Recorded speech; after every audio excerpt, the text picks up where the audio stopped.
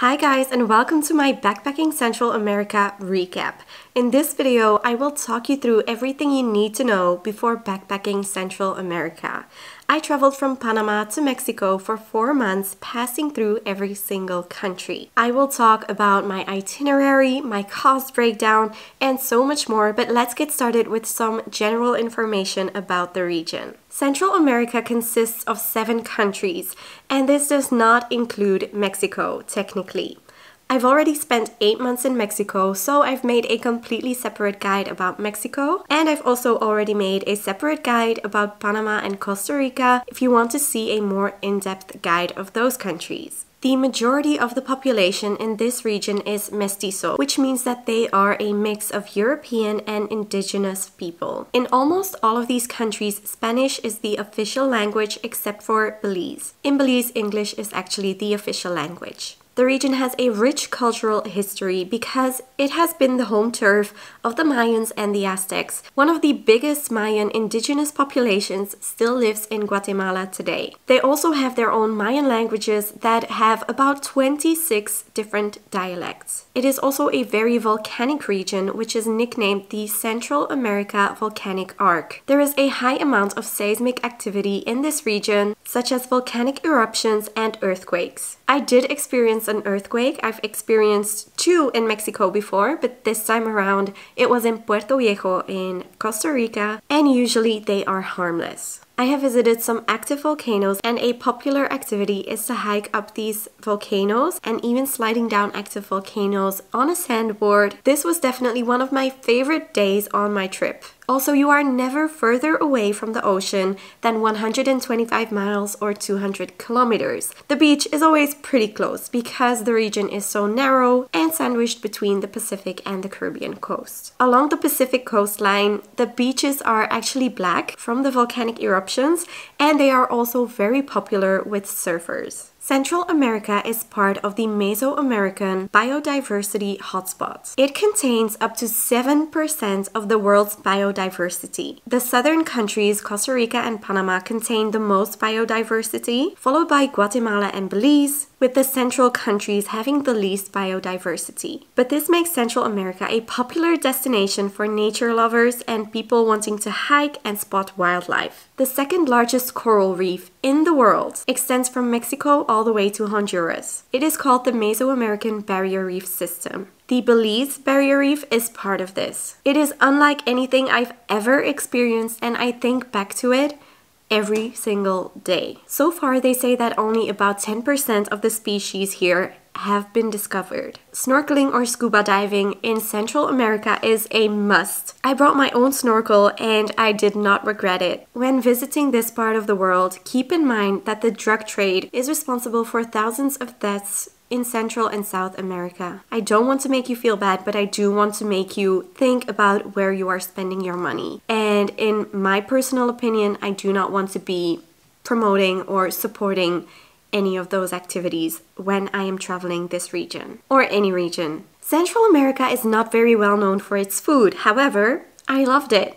Some of my favorites were the baleadas from Honduras, the pupusas from El Salvador, rice and beans along the Caribbean coast, and a lot of it also in Belize, the gallo pinto in Costa Rica, and obviously also a lot of Mayan-influenced cuisine can be found in Guatemala and Mexico. I'm going to leave it at that for the general information. Now let's talk about actually traveling there. When should you go? Well, December to April is the dry season, or the Central American summer, even though there aren't really 4 seasons there. It is close to the equator, which means that it will be warm throughout the entire year, and the temperatures don't really vary that much throughout the months of the year. It is a tropical climate, and I legit experienced the hottest month of my life. As soon as I arrived in Nicaragua all the way up to Belize, I was sweating so much. I don't think I've ever sweat that much in my life, up to the point where sometimes it was unbearable and we would avoid even doing anything during the hottest time of the day. Also in hostels, you could find almost only cold showers. There simply were no hot showers because it was so hot outside. Mostly in Guatemala and Mexico, you could find warm showers, but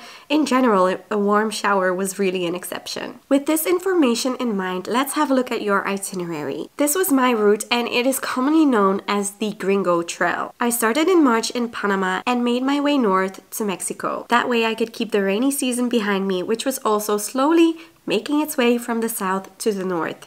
If you want to do the trip the opposite way from Mexico to Panama, I would recommend starting closer to December to avoid getting stuck in the rainy season at the end of your trip. Definitely try to avoid September and October, which are the wettest months of the year. Also, you might be in for a hurricane. On your itinerary, you will be crossing many borders. No visa applications were needed in advance, but I would recommend paying the Costa Rica exit fee beforehand with this QR code so that you save $2, but you could easily do it at the border itself. Also, Nicaragua will require a $14 entry fee. Mexico, I believe, a $35 entry fee if you are coming over land, and Belize a $20 exit fee. An exit or entry fee is a very common thing and they usually don't cost the world. I'm actually thinking about making a separate video with all my tips about border crossings, so definitely let me know if you would be interested in seeing that video. I have a lot of tips and tricks. To enter any of the countries, your passport must be valid for at least 6 months and you must obviously have enough blank pages in your passport for the stamps. In Belize, you get a stamp that allows you to stay up to 30 days. In the CA4 group, which is a collection of 4 countries being Guatemala, Nicaragua, El Salvador, and Honduras, they permit free travel in between these countries for 90 days. So you can divide those 90 days between those 4 countries and travel in between them freely.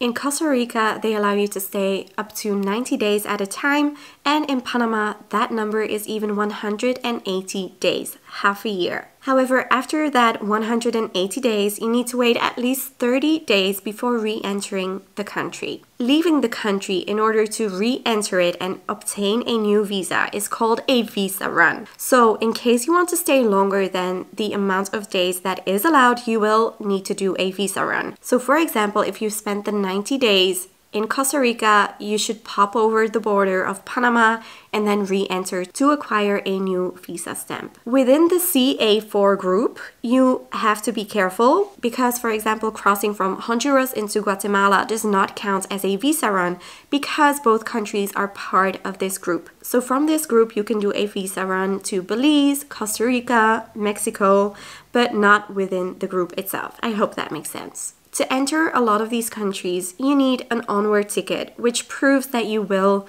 leave the country in time. But if I'm gonna be honest, nobody asked me at none of the borders if I had an onward ticket. I did have my ticket flying out of Mexico already, but I was never asked for it.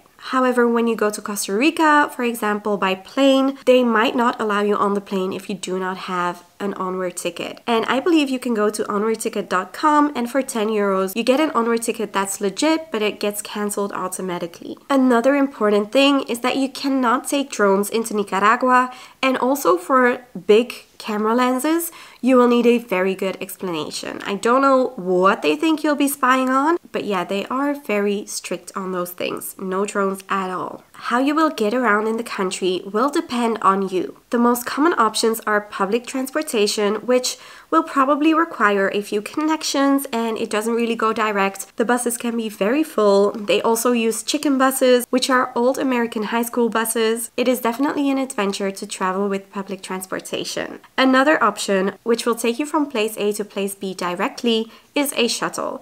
This option is a bit more expensive, but is also just simply more comfortable and less of a hassle. The downside of traveling overland in Central America is that there are barely no night buses. So you will be in a bus for hours on hours, mainly because the borders are only open from 6 a.m. so they can't really cross the border during the night. And this time the transportation really weighed on me, especially in Guatemala where it is so mountainous and it just seemed to take ages. So yeah, I did not enjoy the transportation as much as often as I usually do. I have also been in a fair share of tuk-tuks, ferries, and even these very strange bike taxis. So yeah, there are a lot of ways of getting around Central America. If you want to see how I get from place A to place B, I actually include it at the start of each video I make.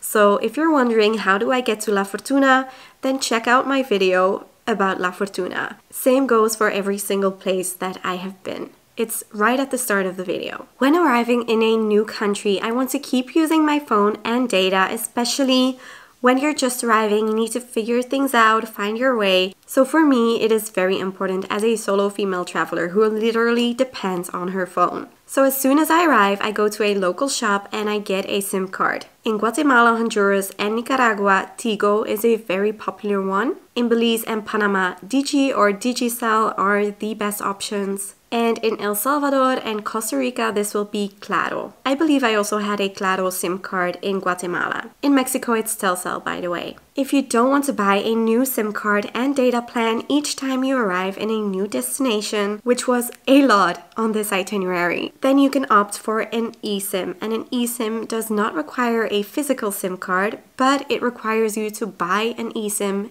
in the app. I personally used Éralo. I did it for my Belize SIM card because the card itself costs $10, and by using the eSIM, I didn't have to pay that cost for the physical SIM card. So that made it more affordable for Belize specifically. If you just don't want the hassle of getting a new one every time you arrive in a new country, you can get one that is for the Latin American region. So it works across borders. You can use it in all the countries of Central America. It is more expensive, but it definitely makes your life easier. There are a few other useful apps that I use, and the main one is gonna be Hostelworld. I use it to book my accommodation in hostels, and it gives me a perfect overview of the best rated hostels, and it makes it easy for me to choose the best value for money option. And I can easily see if it fits my needs. I also use maps.me, especially when I'm arriving in a new country and I don't have the new SIM card yet. I won't be able to use Google Maps. So I can download the area that I will be going to or the country offline so that I can use it and orientate myself even without having data. It's good to have anyways, because I remember arriving in a flooded town in Mexico where all service was gone and I didn't have any way of getting to my hotel. That really sucked, and luckily the locals helped me out, but in that case I would have loved to have my Maps downloaded offline. Wow, okay, we have come a long way already, and I know it's been a lot of information so far, but I swear we're almost there. Let's talk money. This is what I spent in total for transportation, accommodation, activities, food, and in total. Each time also with an average daily cost. It is in euro, however, because that's how I calculate my costs and my budget. So yeah, keep that in mind. You can see that El Salvador and Nicaragua are the most affordable with a daily budget of less than $40. Belize comes out as being the most expensive, but that is simply because I spent about $100 on extreme activities every single day, like very unique activities like diving the Great Blue Hole, doing a snorkel tour on the Belizean Barrier Reef, swimming with manatees and sharks and turtles, and it was just out of this world. So I decided to spend that money twice. And I also went to the ATM caves, which is something you can't experience anywhere else in the world.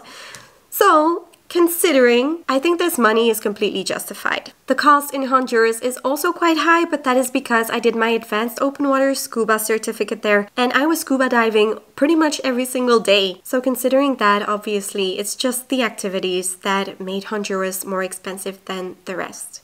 Other than that, it's actually really affordable. Costa Rica and Panama are considered the most expensive countries, but actually I didn't spend more than $60 a day. If you've watched my Costa Rica travel guide, you will have seen all the ways that I tried saving money or budgeting really well, and I did do some crazy activities, went diving, snorkeling, so much more. So overall, I think I did a good job on Panama and Costa Rica, even though it was more expensive than what I would usually spend per day in other countries. In Mexico, I spent most of my time on the Yucatan Peninsula, which is the most expensive part of Mexico. Visited the most remote archaeological sites, which makes the daily cost a bit higher. Compared to the trip that I did 2 years ago, where I spent 2.5 months traveling all over Mexico, my daily average was only $40 or 36 euros per day. So yeah, you can't really compare Yucatan this time around with all of Mexico. 2 more things to take into account is that every country has its own currency. The US dollar goes a long way, especially in Panama, Costa Rica, El Salvador, and Honduras, where you can just generally pay with the US dollars. In Guatemala, they only really take Guatemalan quetzales. Mexico, the peso is also much more used, and in Nicaragua, the cordobas were also more used. In Belize, they have Belizean dollars and also general dollars. So yeah, you will be switching up currencies quite a lot, but definitely make sure you have some US dollars to get going, because ATM fees, especially in Panama and Costa Rica, are quite high. Tipping is also a common thing in most of these countries, but don't worry about it too much in advance. As you go, you will quite quickly notice how much they expect you to tip in a restaurant. And although I hate to end things on a bad note or a negative note, I feel responsible to share the next thing with you guys. Nicaragua has been the country that I have felt the least comfortable in, or the most uncomfortable in the entire world of all the countries I've visited.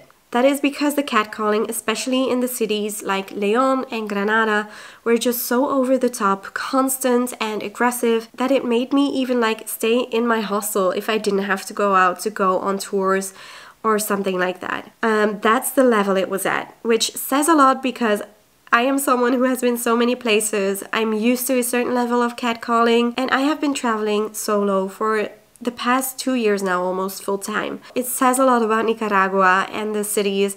Outside of the cities, it's not as bad, but it really shocked me. Anyway, if you want to see all the things I did like and love, I have made maps of the countries with all my recommendations on it for accommodation, restaurants, activities, etc. Everything I've done, you can see it both in the videos that I've made separately. There is a whole playlist of all the videos I've made in Central America, and you can have a look at these travel guides with an interactive map. That is it for this video. I hope you liked it. If you did, then definitely give it a like and subscribe if you don't want to miss my next adventure, because as you are watching this, I am now in Southeast Asia, continuing my Southeast Asia trip. So if you want to join me on that adventure as well, subscribe, and I hope to see you in the next video.